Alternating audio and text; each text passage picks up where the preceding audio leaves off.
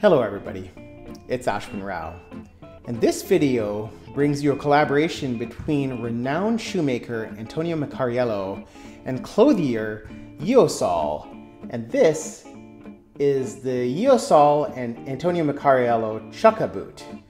The collaboration between Yeossal and Meccariello no longer exists, but this is a shoe that I also have had my eye on for some time.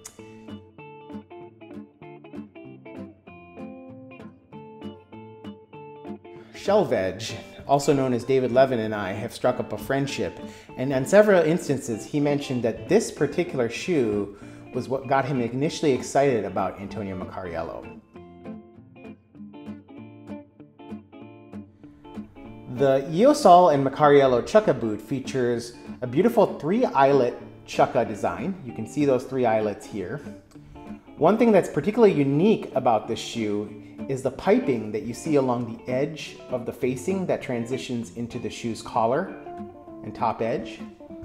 There's also some beautiful stitch detail that you can see. I'm going to try to bring that in closer for you, that allows the shoe to have more detail and attention drawn to that facing and collar.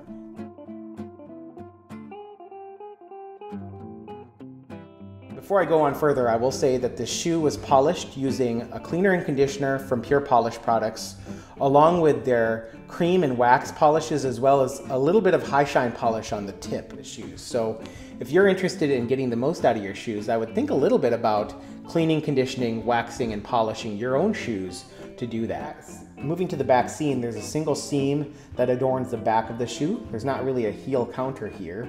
It's just a seam. This shoe is essentially made from 3 pieces of leather, one for each side panel and one for the shoe's vamp and tongue. The shoe is made using a last that appears to be a slightly asymmetric, round-toed, almond-shaped last.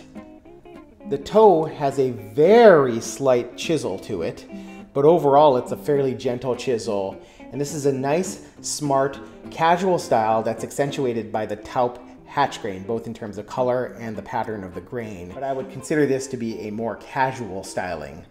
The piping also adds to that casual style, and the heel block, which is more of a block heel without any taper, does that as well.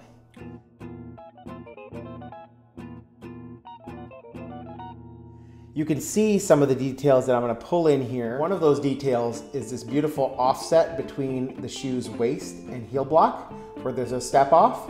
That's a detail design that is often reserved for bespoke shoes. Again, drawing your attention to the piping done using the shoe, as well as the beautiful stitching along the edge here that allows it to give itself some more character. This has a double leather sole with a squared off edge to that waist. You can see that squared off detail on the outer edge of the waist here as well.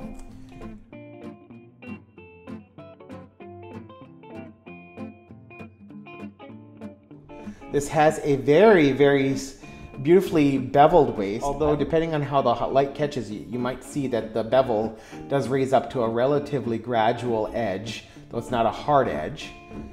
You can see the heel block here, which is done with a slight curve along the inside of the heel block to add to that gentle bevel. Along the top of the heel, you can see some beautiful fudge detailing as well.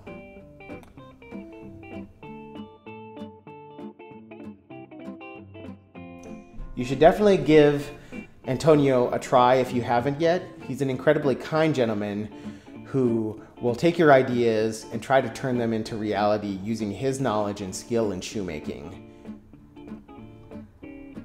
All the best to you. Take care. Have a great day.